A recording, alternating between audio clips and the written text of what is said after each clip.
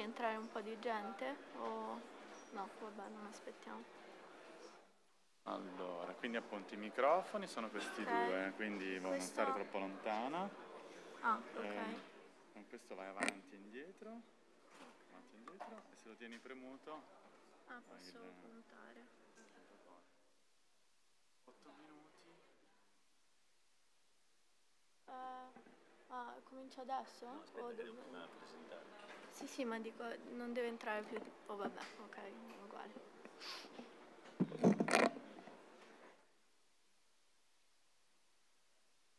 Okay, we can start the gong show session. So let me remind you, each speaker has 10 minutes, including questions.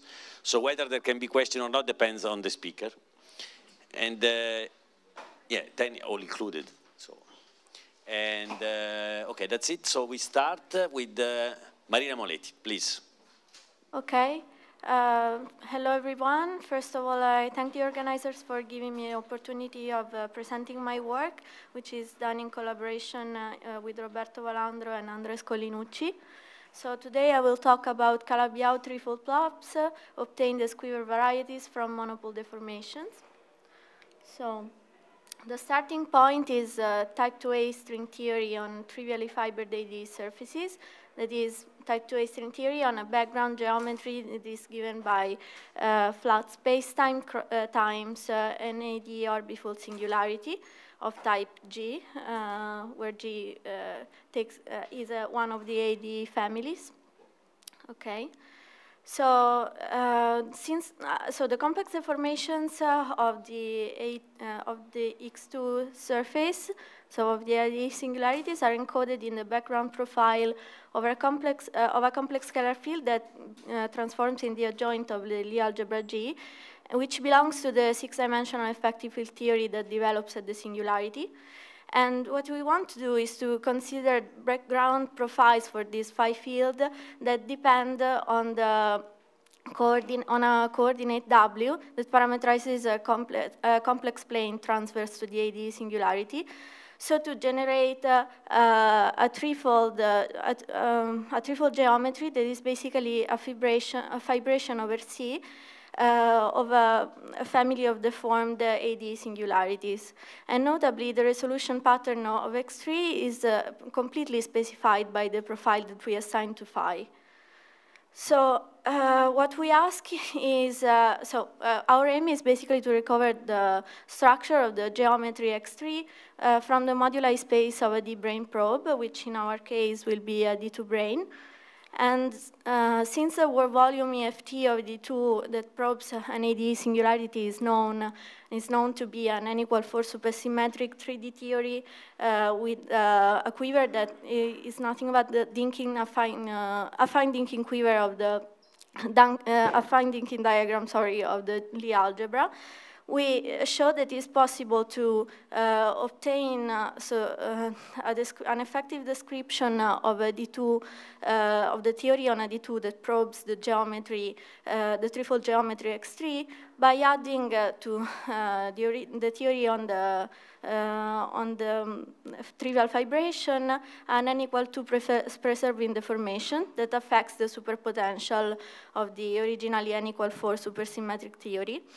So the structure of this deformation is schematically represented by a trace of a product of two matrices. The first one, phi, is nothing but the profile of the phi field that we have introduced in the beginning, now expressed in terms of the chirals of the vector multiplets in the theory, times a G moment map that repackages the Coulomb branch data of the theory, so both local data like the Coulomb branch chirals and non-local excitation like monopole operators.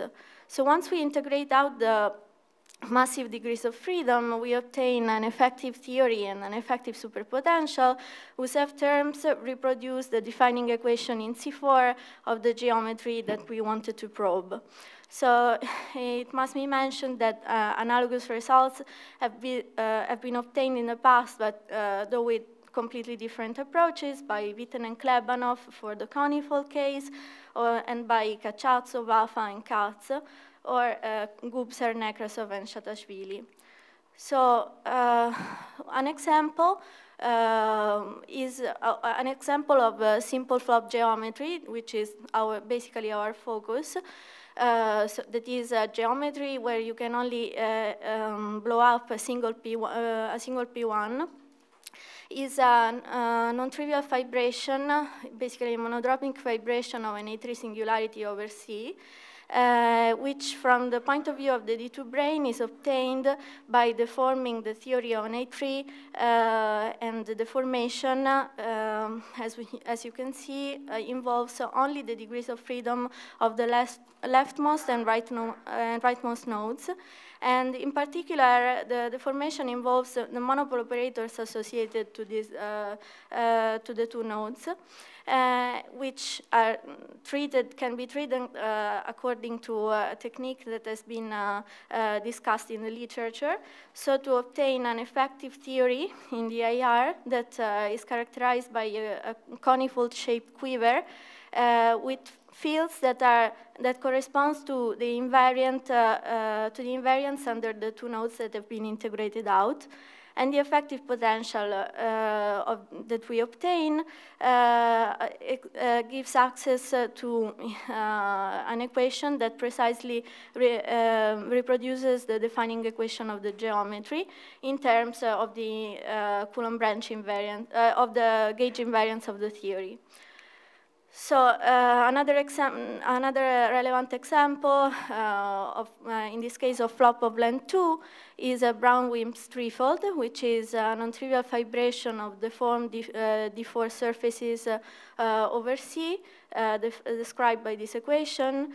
And this is analogously obtained by turning on some monopole deformations for the 3 non-exceptional nodes.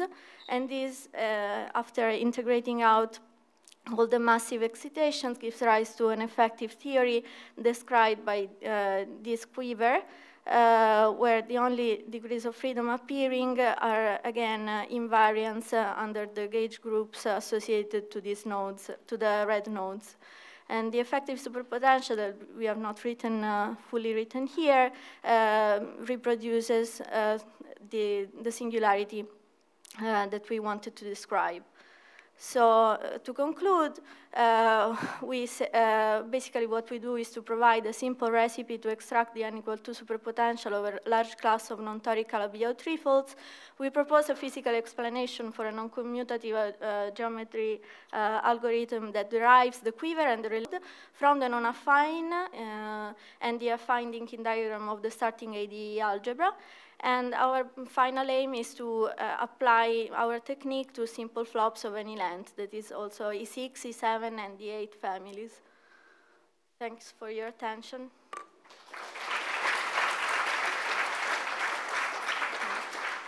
Thanks, Marina. Any question or comments?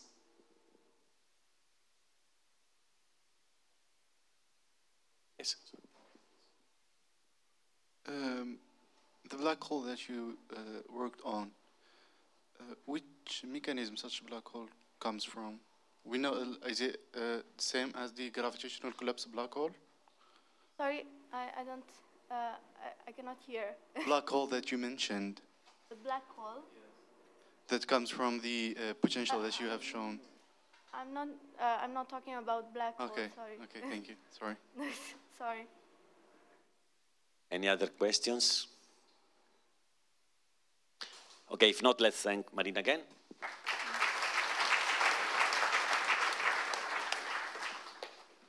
Next speaker, which, yes, thanks. Cheers.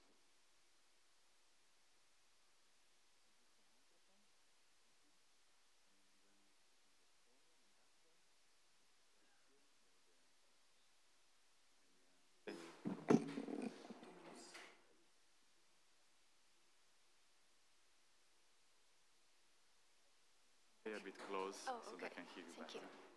Okay, the next speaker is Qianyu Hao. Please go ahead. Thank you so much for the opportunity to speak here, and I also want to thank the organizers. So I'm going to describe a joint work in progress with Andy Nitsky on the abelianization of Versaro conformal blocks at c = 1. So as we are familiar with, the Vatsal blocks are the building blocks of the 2D CFTs. They are solutions to the word identities. In this talk, I will only focus on the chiral part, and for simplicities, I will mainly focus on the Riemann surfaces without punctures. Let me first give a quick review of the definition. So a Vatsal block is a system of correlation functions where the insertions are the stress energy tensor. So the insertion number can be arbitrary non-negative integer.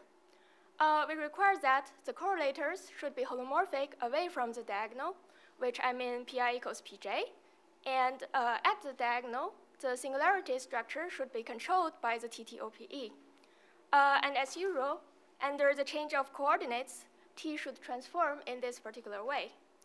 So Vatsal blocks are very important and interesting, but they are also hard to compute. And the main goal of my talk today is to describe a new way to construct the Vatsal conformal blocks at the particular central charge c equals 1. So to be more specific, what we do is to construct a non-abelianization map, this FW, and here this conf means the space of conformal blocks. So FW is a map from the space of Heisenberg conformal blocks over C tilde to the space of Vatsal blocks over C. So this subscription W means a spectral network, which is originally defined in the work by JMN. And actually, the main new idea in our paper is to use the spectral network in this non-abelianization construction. And we should understand that the non-abelianization map is to simplify the computation of the more complicated Vatsal blocks to the calculations of the abelian objects, the Heisenberg blocks. And we call it abelian because, first of all, naively, the Heisenberg algebra has another name, which is this F and U1 vertex algebra. And also, we know that the Heisenberg algebra is the vertex algebra behind the free boson theory. So in that sense, it's much simpler. And to construct this non-abelianization map, we will need to require that this Riemann surface, the tilde for the Heisenberg side, to be a branched double cover of the Riemann surface C. And here is how it's going to be presented. So on the base, we have a curve representing the Riemann surface C. And on the top, the two curves are the two sheets of C tilde. Because it is branched, so we will have a branch point, which is denoted by the orange cross, and it corresponds to where the two sheets of C tilde collide. So now let me start constructing this non-abelianization map. So in the definition, we said that those correlators should have insertions, which are the generator of the vertex algebra. So I should first tell you a dictionary for the generators. And here's what we do. So if we want to insert a TP on the base, we will need to use both of the insertions of J, which is the generator of the Heisenberg algebra, at the two pre-images. And we need to take this particular combination of the terms. We can check that by this dictionary, we can indeed get the correct OPE if we are away from the branch point. But now you might have a question, which is, it seems that using this dictionary, we could have already written down some non-abelianization map. Why do we even need to use the spectral network? The reason is that if we use this dictionary directly, without any spectral network, the image of this naive non-abelianization map will not be the space of Vatsal conformal blocks over C. There will be some unwanted insertions where there is a primary field with weight 1/16 at each branch point. But this map is not what we want. We don't want these extra insertions. We still want a map to the space of vacuum Vatsal blocks. And actually, the main new idea in our work is to use spectral network to cancel those extra singularities at the branch points. And here, let me remind you quickly what is a spectral network. So for the purpose of this talk, we can simply understand it as a union of contours, which are those GIs, and they come with a label ij, which denotes the two sheets of C tilde. And we require that at each branch point, there will be 3 contours ending at it at an angle 2 pi over 3. And what I mean by using the spectral network is that we are inserting an operator, EW, which I will show on the next slide, into the Heisenberg correlators in this non-abelianization map. So if we want to have the trivial insertion on the Vatsal side, on the Heisenberg side, instead of just inserting 1, we should insert this EW. And if we want to have the 1-point function, instead of just using the dictionary, we also need to remember inserting EW. And this also works for the other endpoint correlators. OK, so now I want to give you the definition of this operator EW, which is essential. So it is given by the exponential of 1 over 2 pi I times the integral, where the integral contour is given by the spectral network. And although this integral is on the base, the 2 insertions, this psi plus, psi minus, are actually on the cover, depending on the label. And here, psi plus minus are the free fermions which appear in the fermionization of the Heisenberg fields. So those are the basic ingredients of our non-abelianization story. And we know that there are different types of spectral networks. For each spectral network, applying our non-abelianization map, we will arrive at a type of the Vatsal blocks. In particular, there is a type of spectral network known as the Fenchel-Nielsen type, which is adapted to the Pan's decomposition. If we use this particular spectral network and apply the non-abelianization map, we expect that the corresponding type of Vatsal blocks will be the ones that by AJT correspondence that are identified with the Nikolsov partition functions. And here is an example on the 5-punctured sphere. So here, those black curves are the spectral networks. And we can see that it's indeed adapted with the Pan's decomposition. And it will, we expect that it will give us the Nikolsov partition function corresponding to this Coulomb diagram. We can already see that there are some similarities between the 2 plots. So that's all I want to say about our story. And now I just want to mention some generalizations. The first one is a natural one, which is to study the Wn conformal blocks at c equals n minus 1. And there, the conformal blocks are less studied, so it will be interesting to get some results. And the second one is to generalize the central charge to the cases where c is not equal to 1. And that's the end of my talk. Thank you very much for your attention.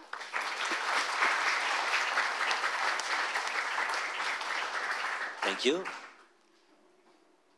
There is time for one question. Yes. In my work with Okounkov 2003, we constructed the free fermion representation of these partition functions. So it uses vertex operators from GL infinity. So you can realize them on a single fermion, but it's not the most natural operator. Have you looked at those? Are they equivalent, or it's something else? The curve which you're using looks like a speckled curve, like a Seiberg-Witten curve. So it should correspond to some asymptotic limit with conformal dimensions ascend to infinity. So it might be an asymptotic expansion, not the actual convergent. Sorry, I'm not very familiar with this. Okay, so let's thank the speaker again.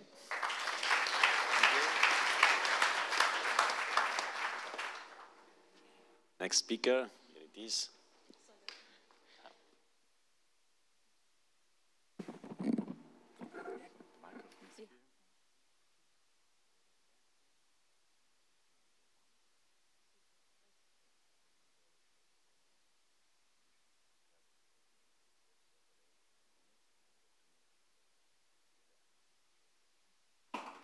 Okay, so the next speaker is Saghar Hosseini. Please go ahead.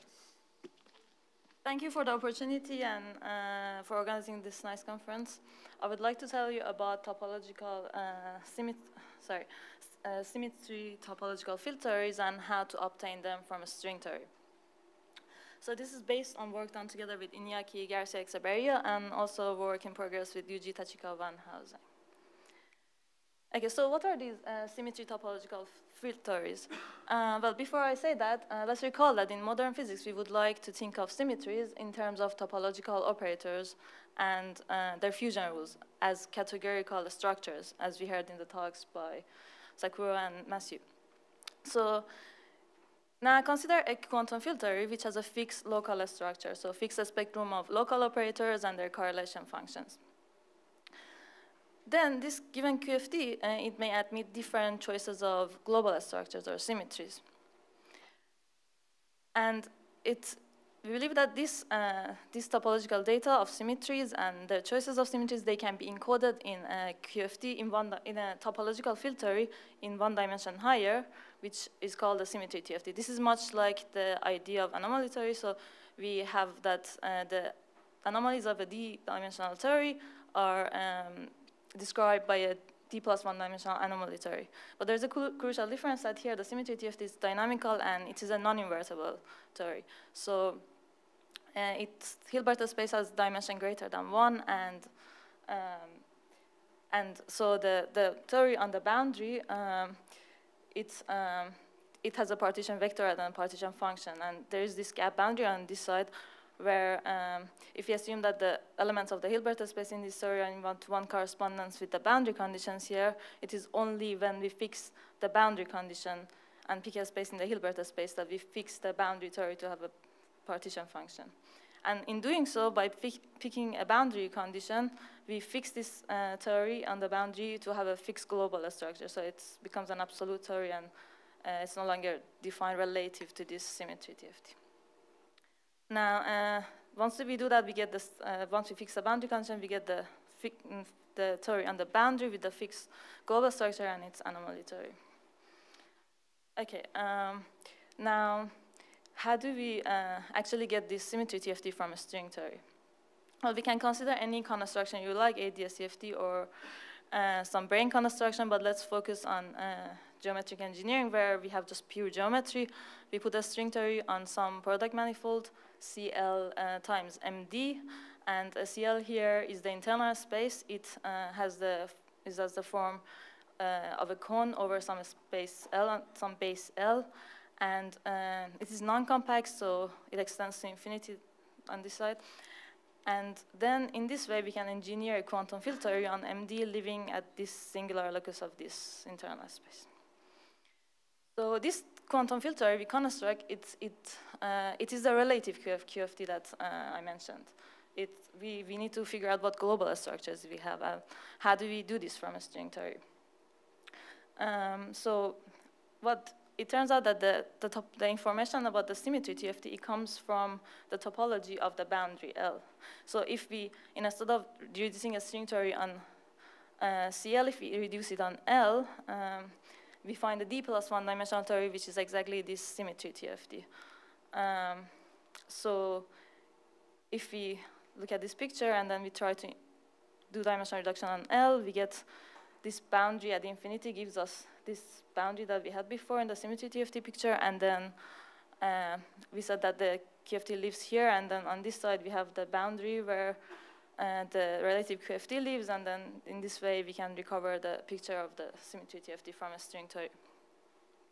So very good. Now, how do we actually calculate this symmetry TFT more precisely? So can we write an action for it? Let's focus on type 2B string theory or type 2 string theory. Here we know that the RR fields combine into a self-dual field, which is valued in twisted differential K theory.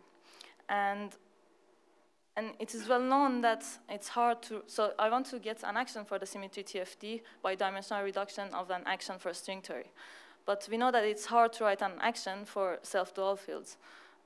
At least in 10 dimensions, I don't think there is a well-known action written in terms of twisted differential K theory. So how do we deal with this? What we can do is, looking at these papers, we can construct some 11-dimensional actions. So we go from 10 dimensions to 1 dimension higher and construct a Chern-Simon theory, which realizes this self-dual field as a boundary mode.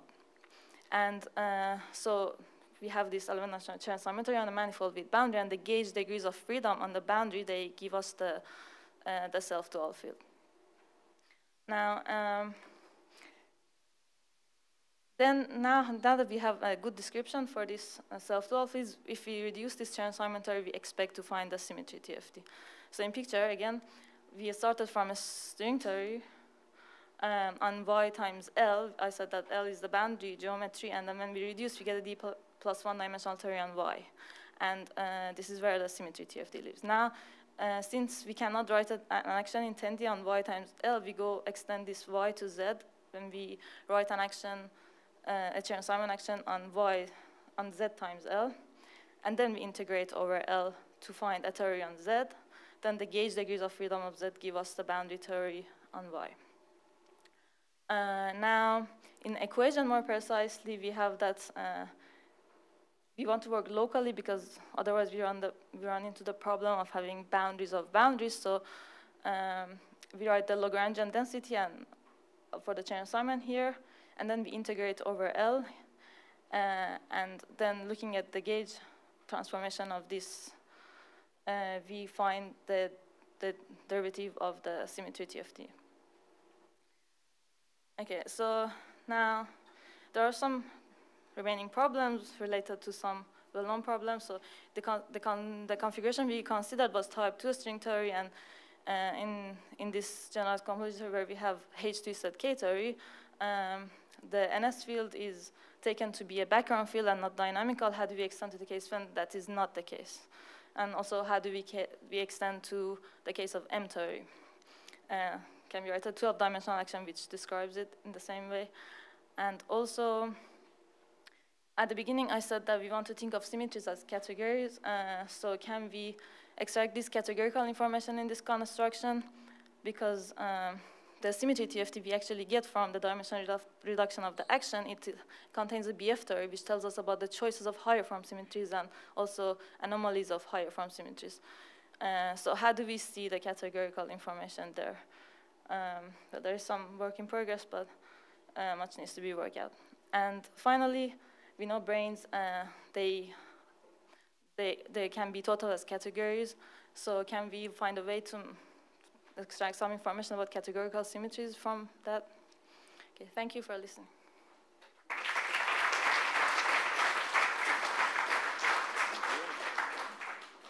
Yes, a question there? Yeah, I'm confused by your question, how do we extend to M theory? Because first of all, it's easier to push forward in differential cohomology than in differential KO. And secondly, I thought that's what you did in your paper. Yeah, so in M theory, there is a topological action. There is a G4, C3, and extending that to 12 dimension, we want to think of G4 as a gauge transformation of a B5 field, which is a theory in 12 dimensions. And it's hard we cannot quite write B5 cubed because the dimensions don't quite work. I thought you took the differential version of CGG in your paper and pushed forward in differential cohomology. Yeah, in that paper, this is a different paper. So here we want to just look at the gauge transformations of a Chern symmetry in 1 degree higher, which is the... I see, okay. Yeah. Any more urgent question? Okay, if not, let's thank the speaker again.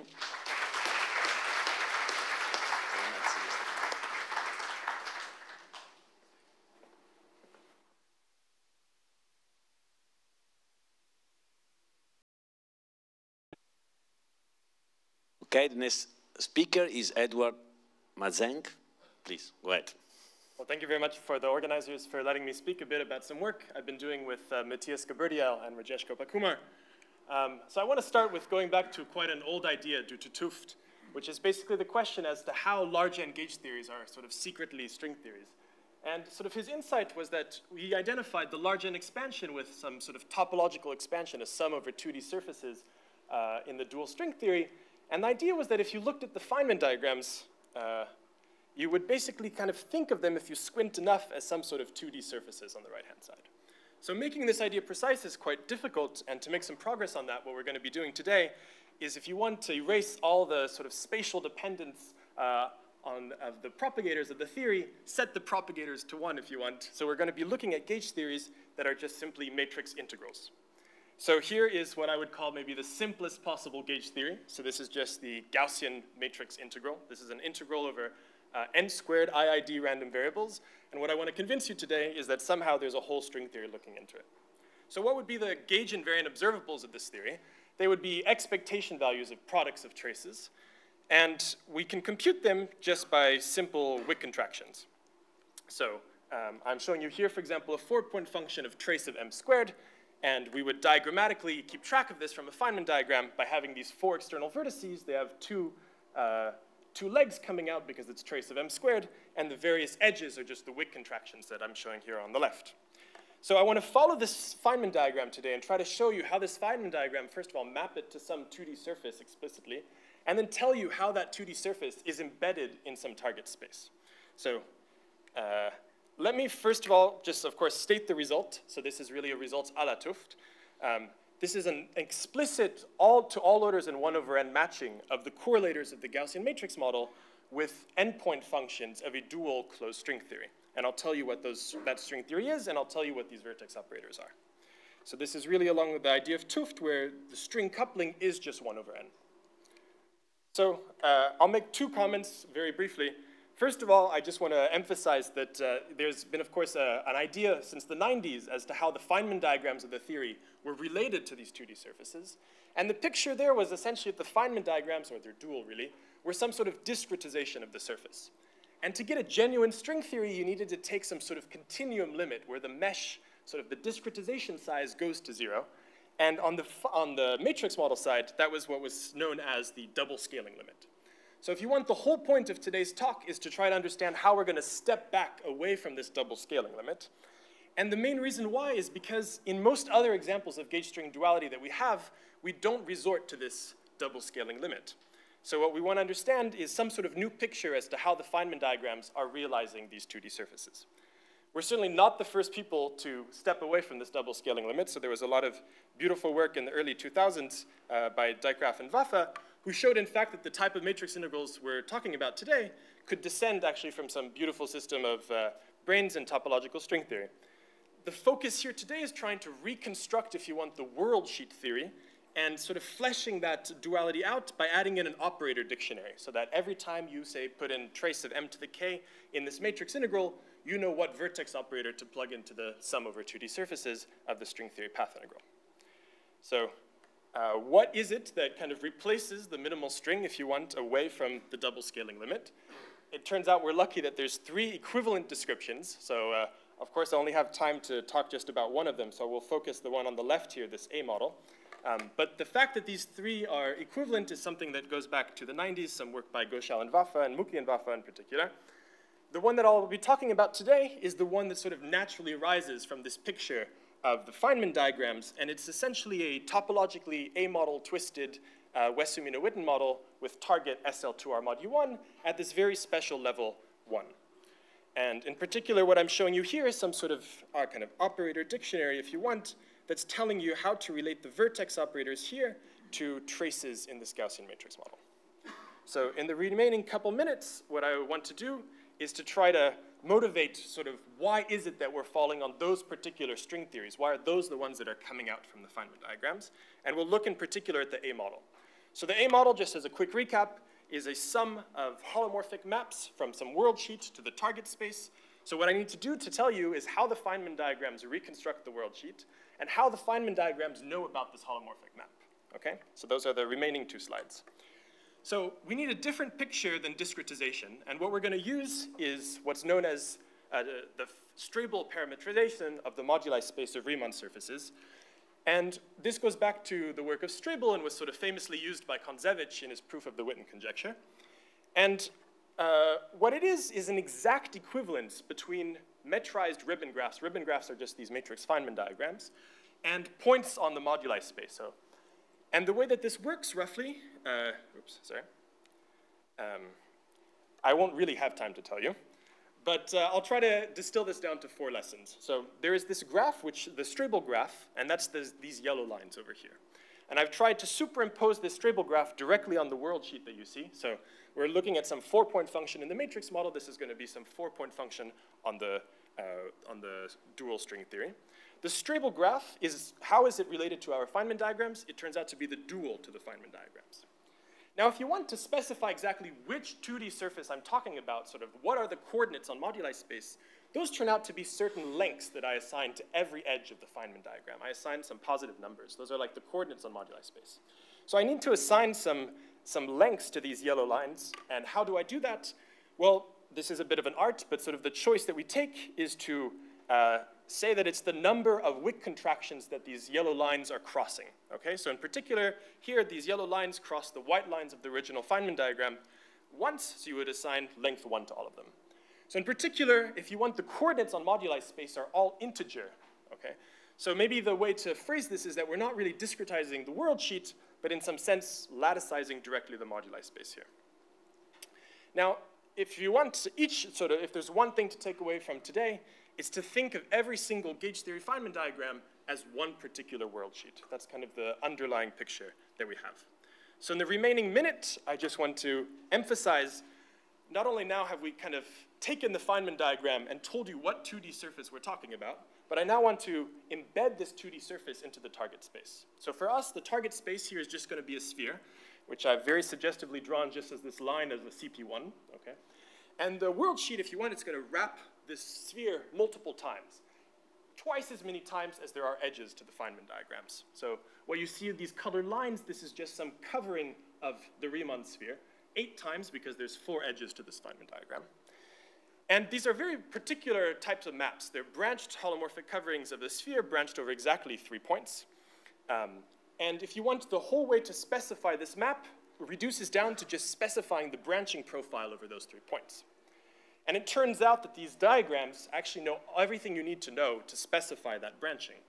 So roughly, there's a sort of, it's a bit of a black magic if you want, but sort of the vertices, edges, and faces encode the branching profile of this map over those 3 points. And it turns out you can't take every Riemann surface and wrap the sphere in this particular way. Which ones are the ones that you can do? It's exactly those that were labeled by these integer points. This is a beautiful theorem due to Belli. So how is it that this is picking out this particular string theory that I suggested was the dual? Well, it was shown earlier in the symmetric orbifold case that this SL2R string theory at this very special level 1 localizes exactly to holomorphic covering maps of the sphere. So in that sense, it's a very satisfying story. So I'll stop with that. And if you want a more humanely paced version of this talk, you can scan this QR code. And I'll take some questions. Thank you.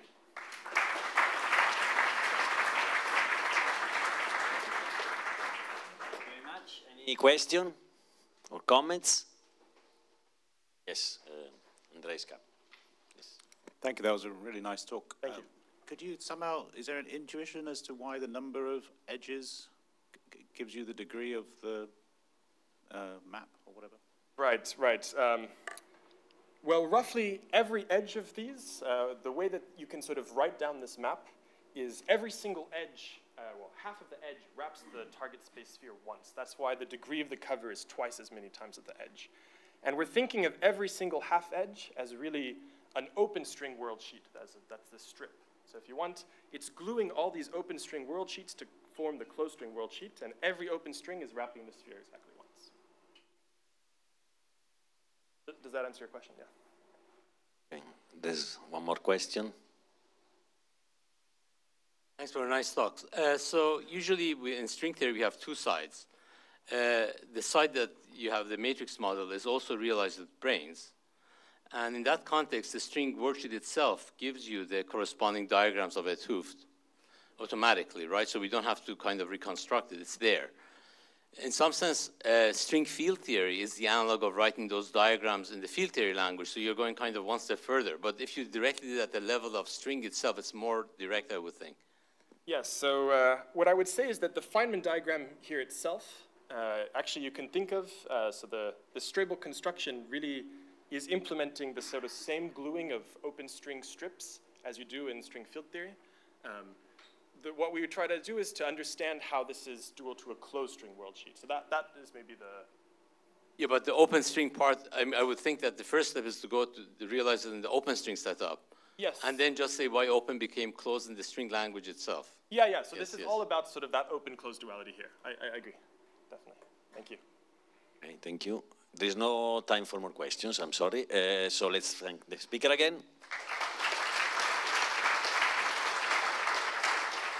So the last speaker before the break, here it is.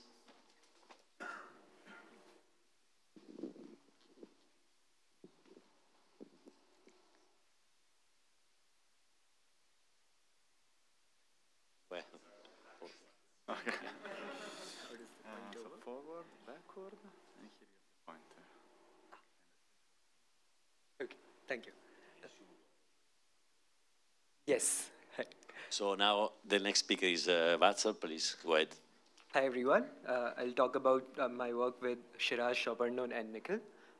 This work is on fermionic Chern-Simons theory, and part of it was published as a preprint last year, and part of it is still in process.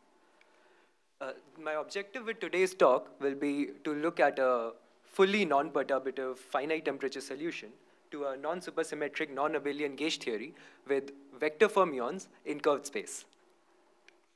Our interest in this theory is for its demonstrated Bose-Fermi duality, wherein the thermal free energy spectrum of a bosonic theory matches with that of the fermionic theory under an explicit map in the couplings of the two theories. These calculations were performed in the light cone gauge over the past 13 years, and for that reason, this hasn't been worked out in any other non-trivial manifold. Last year, we were able to reproduce these fermionic results in flat space using the quote-unquote temporal gauge, which I'll describe soon. The way we set it up was amenable to generalizations to general genus G Riemannian manifolds, and I'll show you how. The motivation of this entire enterprise is to establish the Bose-Fermi duality on general genus G Riemann manifolds, possibly at finite n. It has been conjectured that this should hold, but it would be nice to see a few examples. The theory that I'll work with has a gauge group of UN. The action is given by the well-known 3D Chern-Simons action, minimally coupled to vector matter, fermionic matter. And since I'm interested in the thermal theory, the time coordinate is compactified. The quote-unquote temporal gauge that we adopt is this partial 3A3 equal to 0, 3 being the temporal direction. I will not go into the details of the entire gauge fixing, but I would like your attention at the fact that our gauge fixing prescription is valid for all genus G, equation 4 particularly. So before we choose a particular genus and work out a particular example, let me impress upon you this expression 5 and 6, which is general for any manifold at finite n and at finite volume, which means that we have a prescription in principle to work out the fermionic matter Chern-Simons theory on any manifold. It is a complicated mess, but you must appreciate the fact that all of the terms here in this action are completely local. So there is still hope that we might be able to evaluate it in particular cases. So we set upon the simplest case, which is genus 0, S2, and we look at the action. It's still not that simple, but we can do a further simplification, which comes at large n. We are not able to solve it at finite n, which still remains a challenge. But at large n, what happens is that we are only, and after we perform the path integrals over the spatial gauge fields, the temporal gauge field A3 is space independent, which means that the path integral is only left over the fermions, and the path integral over the gauge field A3 turns into a regular integral over the holonomy eigenvalues, lambdas. So there's one caveat here. The covariant derivative d tilde that you see is a highly non-trivial object. Since we have to evaluate it on the surface of the sphere, it will also depend on the spin connections of S2. Now, to solve for this theory, we need to find the eigenvectors of this operator, and those eigenvectors have to be figured out in terms of spin-weighted monopole spherical harmonics. Once we do that, we can find out, it's a long exercise which I can't flash here, but at the end of the exercise, we'll have this finite temperature gap equation for the self-energy, sigma of T. And remarkably, the gap equation for the finite radius case, equation 12, looks quite similar to the gap equation we obtained for the flat space case, which is equation 14. One would say naively that you can obtain equation 12 from 14 by a simple replacement of an integral by a sum, but I would press that this replacement, the details of this replacement lies in the entire exercise of using spherical harmonics, monopole spherical harmonics, because we wouldn't know the limits otherwise of the summation for the replacement. We can solve this gap equation exactly. By exact, I mean at every order in the Tehude coupling, but only at at large n. The solutions are given in terms of two functions, omega and phi. Only phi enters anything physical. For example, the mass gap equation, equation 19, or the thermal free energy. In the flat space case, we were able to evaluate the function phi explicitly, as in equation 21. However, in the finite radius case, we weren't able to do that. We haven't obtained a closed form solution yet, but we can still numerically compare it with the large radius limit. Two things that we immediately observe here is that the thermal mass for the finite radius case is lower than the thermal mass for flat space. And the second thing is, if we start with a theory, if we turn on a bare mass which is greater, then the two solutions come close to each other, which seems like if we have a larger bare mass, the theory localizes on S2. It becomes closer to the flat space case. We don't have an analytical understanding of it yet. It's just preliminary work. I would reserve most of the discussion for posters and the reception, but I would present to you the key takeaway from here. In our entire calculation, the biggest thing that comes out, the biggest difference from the flat space calculation that comes out is now that the thermal effective action is not independent of the fluxes, the holonomy eigenvalues will not be quantized. If that won't happen, and if the Bose-Fermi duality has to hold, it has to work in a mathematically different way. And it would be interesting to understand how will that happen. Do I have time to go with the rest? Sure, thank you. So also in these calculations, as we saw, that the fluxes enter the thermal effective action, particularly they enter the fermionic determinant. And this has quite a few similarities with the calculations that we could see in the calculations of superconformal index, as in this paper and many others in the literature. We can also now attack a first principles computation of S matrices, which was so far only been approached in an ad hoc manner. But the final point about duality, we weren't able to compute the thermal free energy for bosons because of this difficult phi square A square coupling, since the A wedge A term doesn't go away in our gauge. However, one way to address this is to repeat the Blau and Thompson exercise for the bosonic case. Thank you. These are some selected references from my talk today. A comprehensive list can be found in the papers. Thank you.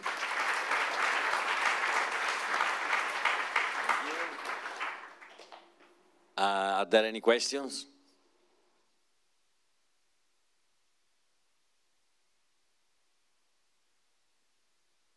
Okay, if not, let's thank the speaker again.